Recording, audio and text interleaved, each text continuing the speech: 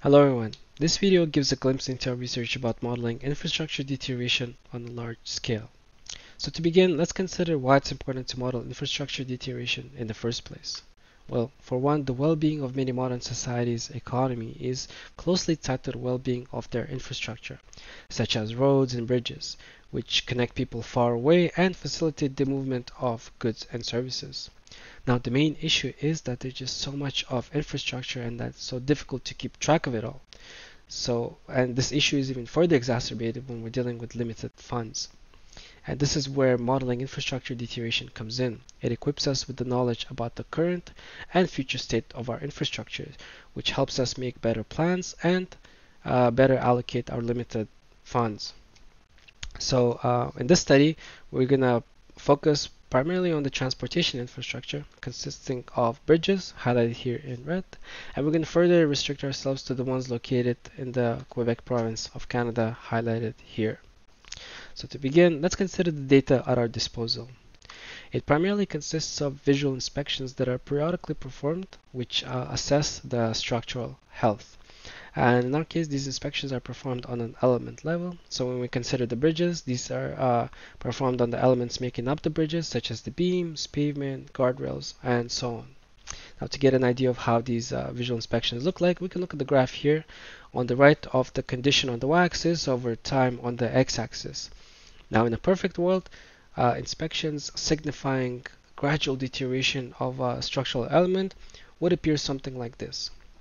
But we don't live in a perfect world, and in reality there's much more variation like you see here, and this is because the inspections are subjective in nature. Two inspectors can look at the same thing and rate it differently. Now, another thing you may notice is that we have very few data points over a long period of time, and this is because inspections are costly in nature, resulting in in them being carried out infrequently. So this causes issues when working with this data. Now, or poses challenges, I should say. Now, another thing I'd like to highlight is that we're not dealing with 10, 20, or 100 or a few hundred structures, but rather in our case, for instance, we're dealing with tens of thousands of structures, each one made up of hundreds of different elements, resulting in over 1 million data points. So what this means is that efficiency is very important when modeling infrastructure deterioration at this scale. Now, another thing at our disposal is structural attributes, such as location, age, and material type. Now, the idea here is that there exists common deterioration pattern within our network of structures, and this information is encoded in these structural attributes. So for instance, consider structures located in the northern region of the Quebec province. These will deteriorate much differently than the ones located in the southern region, and this is because they're exposed to different environmental loads. Now, another thing you may consider is the age of the structure.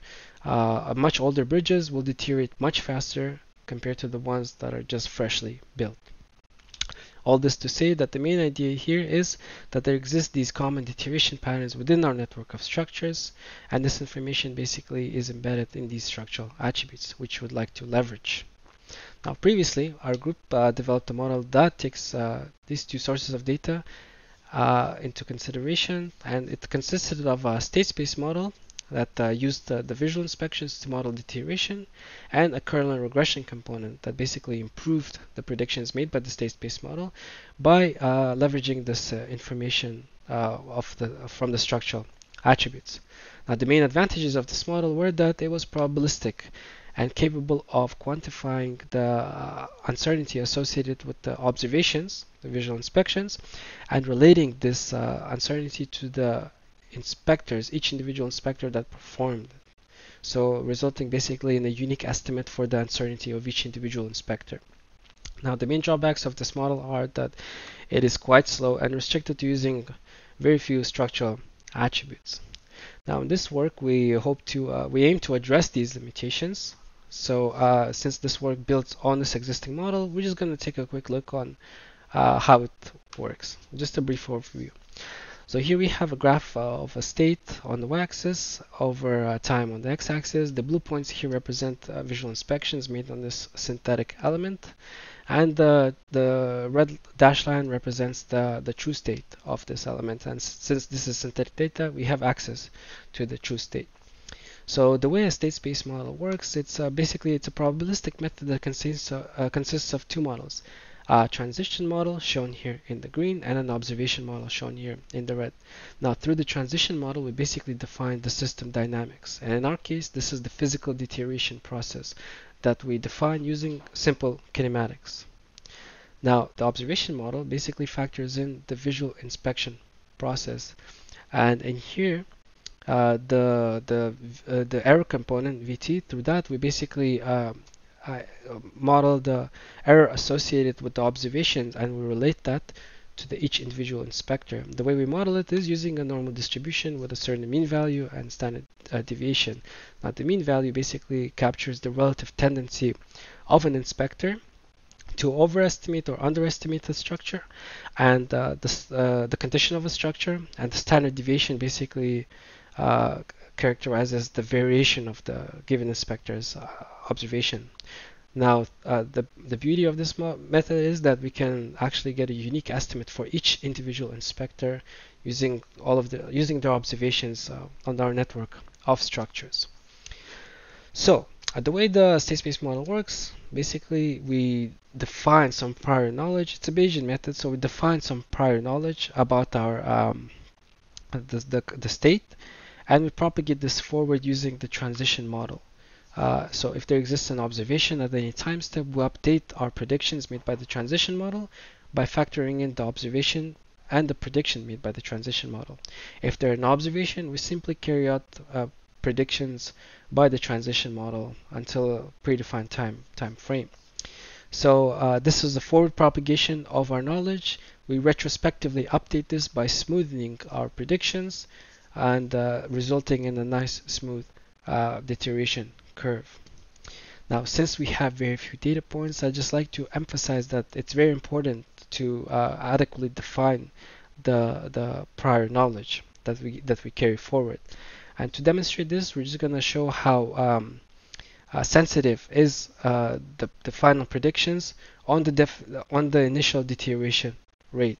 And you can see that even small shifts in the deterioration rate cause quite a huge deviation from the true state shown in the red.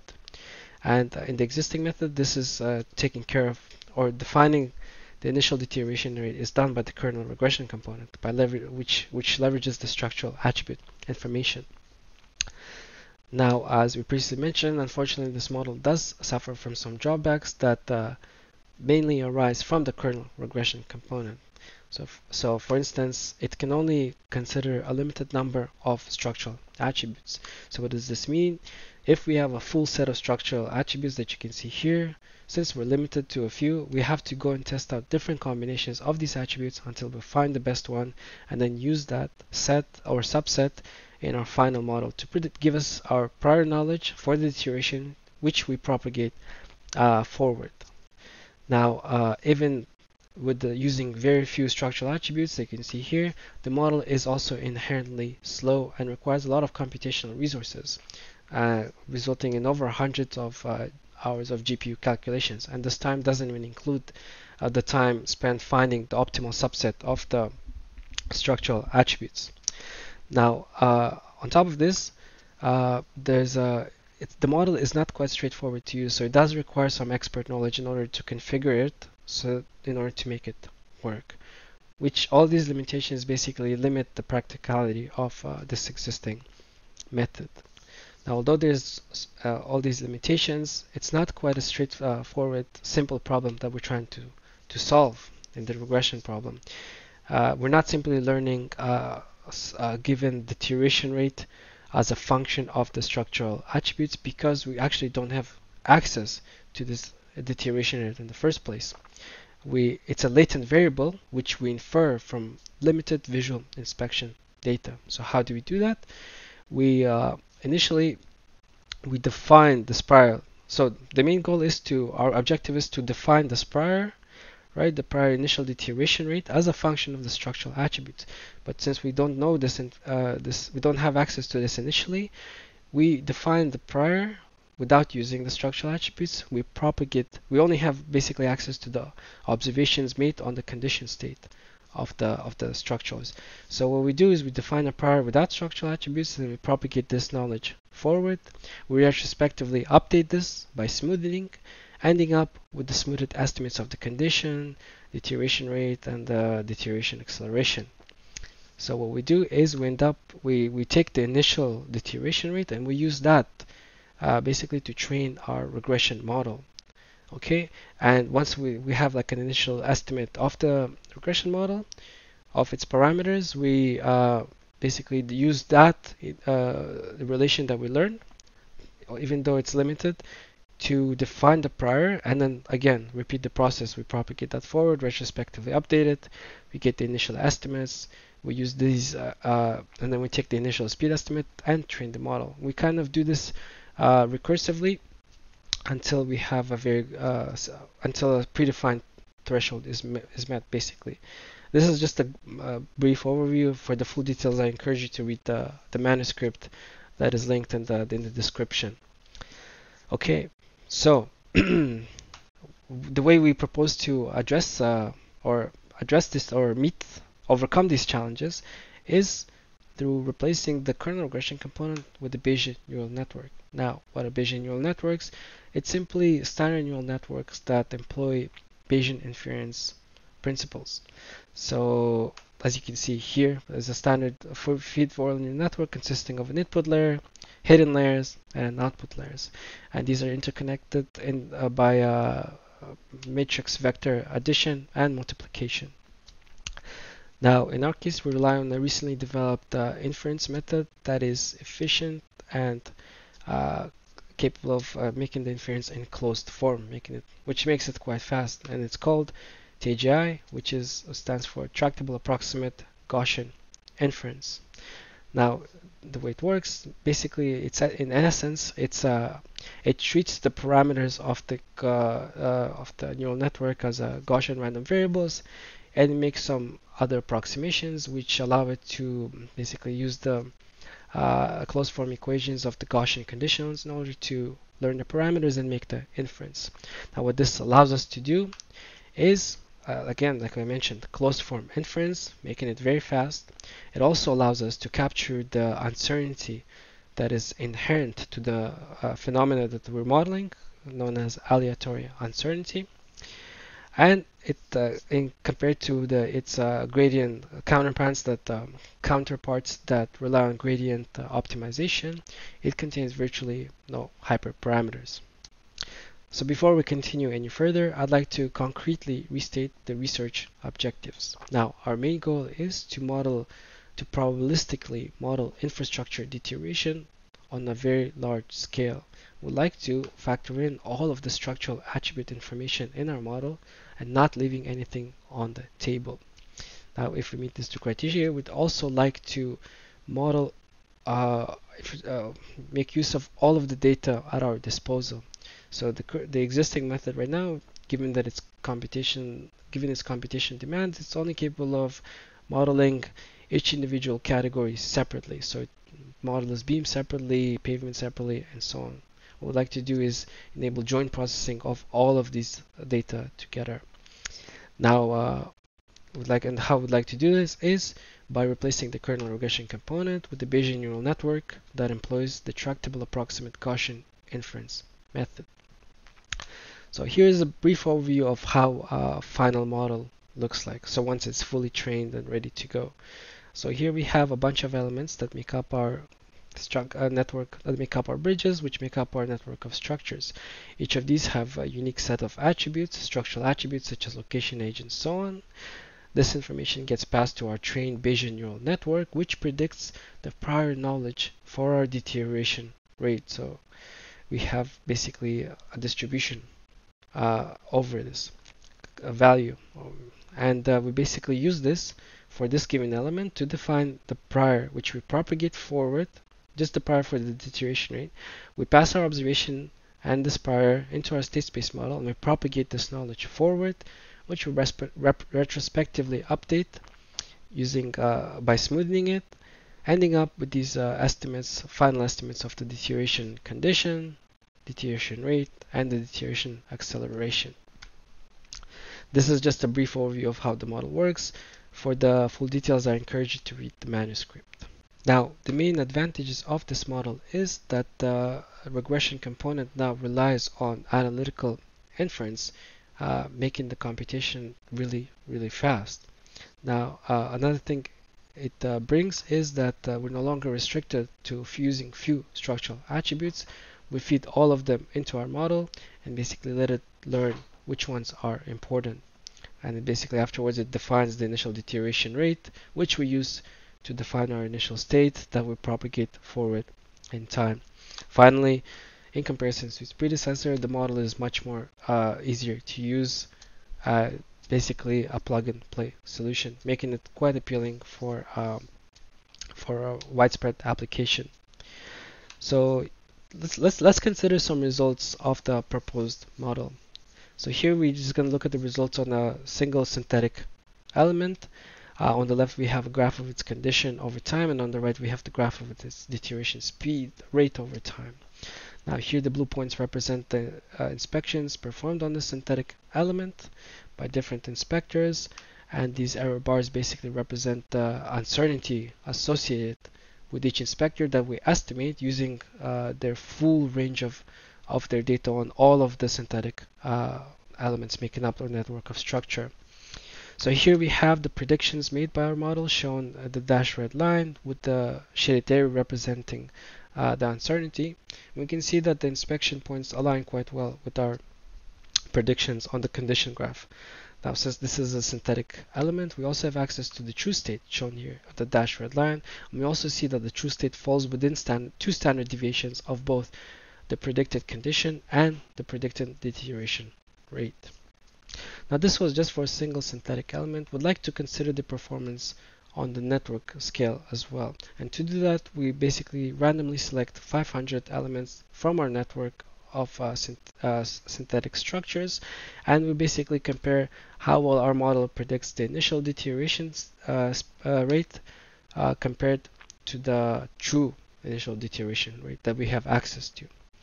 So to do that, here we consider this graph on the right, where we have the prediction on the y-axis and the true speed on the x-axis. So we can see here the predictions made by the existing method shown in the blue and the proposed method shown in magenta. And we can see that both methods actually do quite a good job of predicting this quantity, and given that both scatter plots align well with the diagonal, you can see that the existing method has a little bit of a tighter spread, although it's a little bit biased, and in contrast the proposed method has a little bit more of a spread, but it's equally spread compared to the standard deviation, so it's less biased. Now this is for synthetic elements. We'd also like to consider the performance on the real elements. So here we have inspections made on basically of a beam element taken from a bridge from our network of structures in the Quebec province that we're considering in the study. On the left again we have the graph of the condition, and on the right we have the graph of the deterioration rate.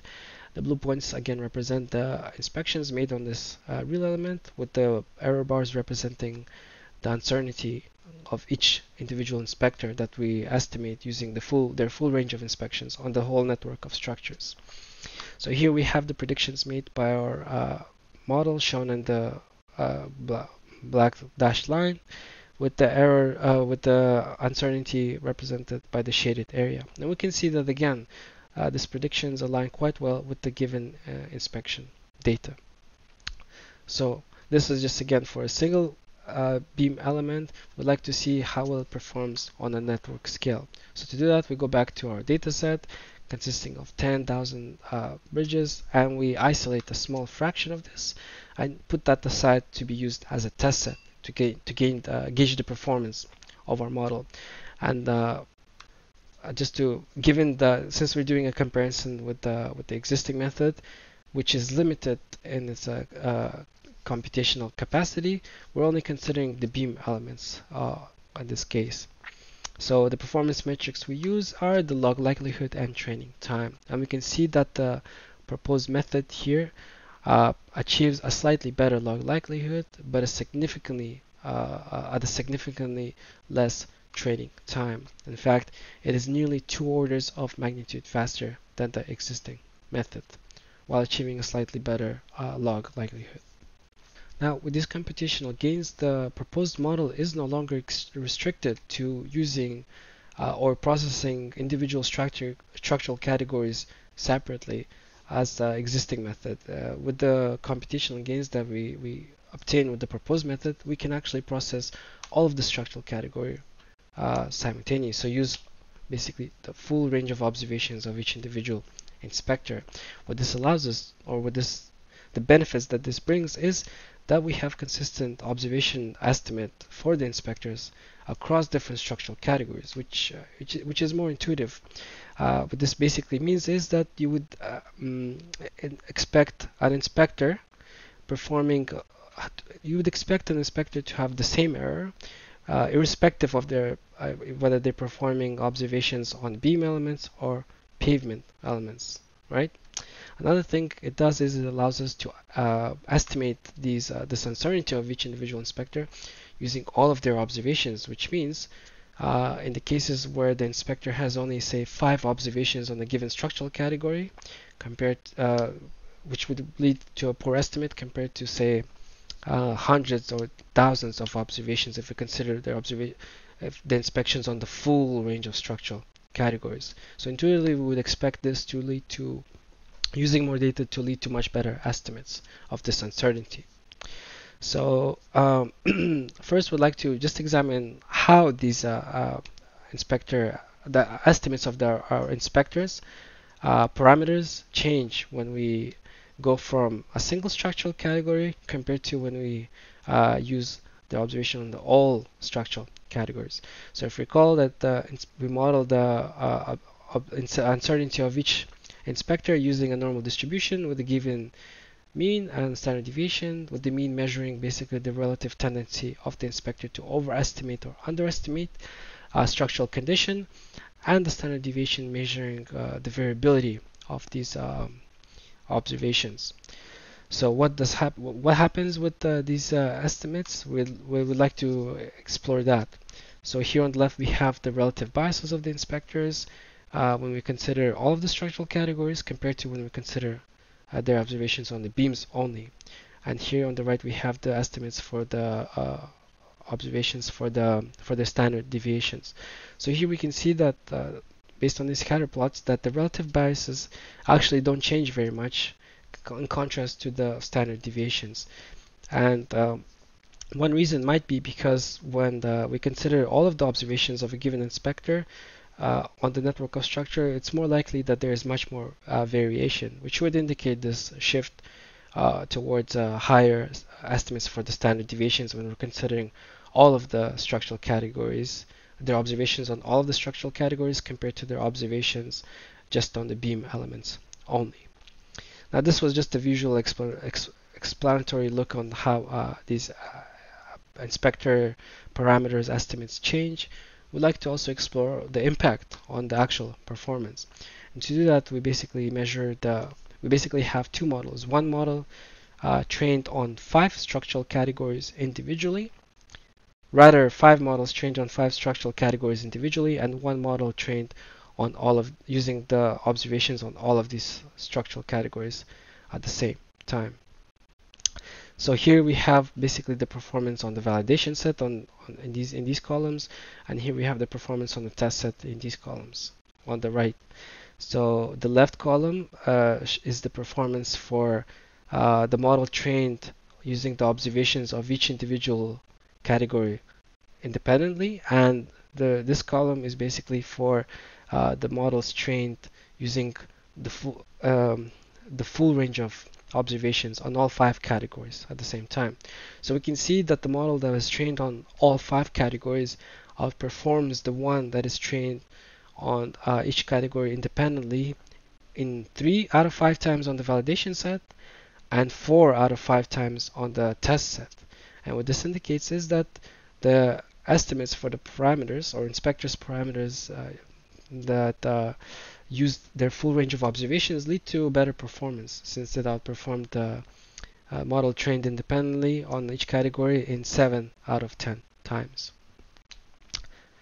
So to conclude, in this work, we developed a probabilistic infrastructure deterioration model that is scalable to large networks of structures, while integrating all of the structural attribute information into the model, not leaving anything on the table.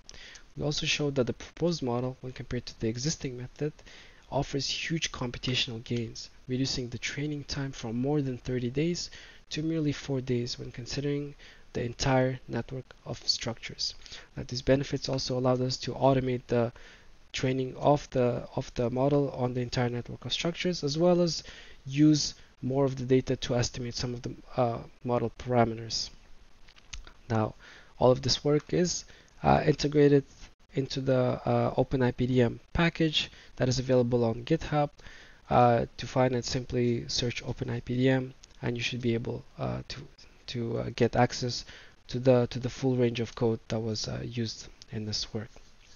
So thank you very much for your attention, and I hope you find this useful.